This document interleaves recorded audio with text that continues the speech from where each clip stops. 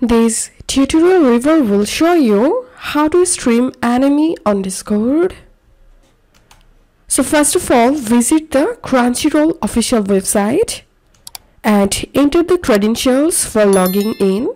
After that, select the anime and click on Watch Now button.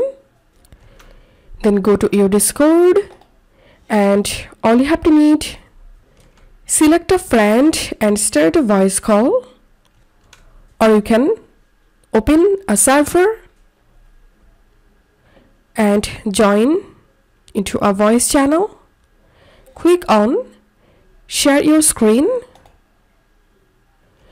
and select the Crunchyroll tab, and if you want to share audio also, then check this option and click on share, and that's how you will be able to stream your anime on Discord. If you find this video helpful, please make sure to subscribe Initial Solution. See you in the next video.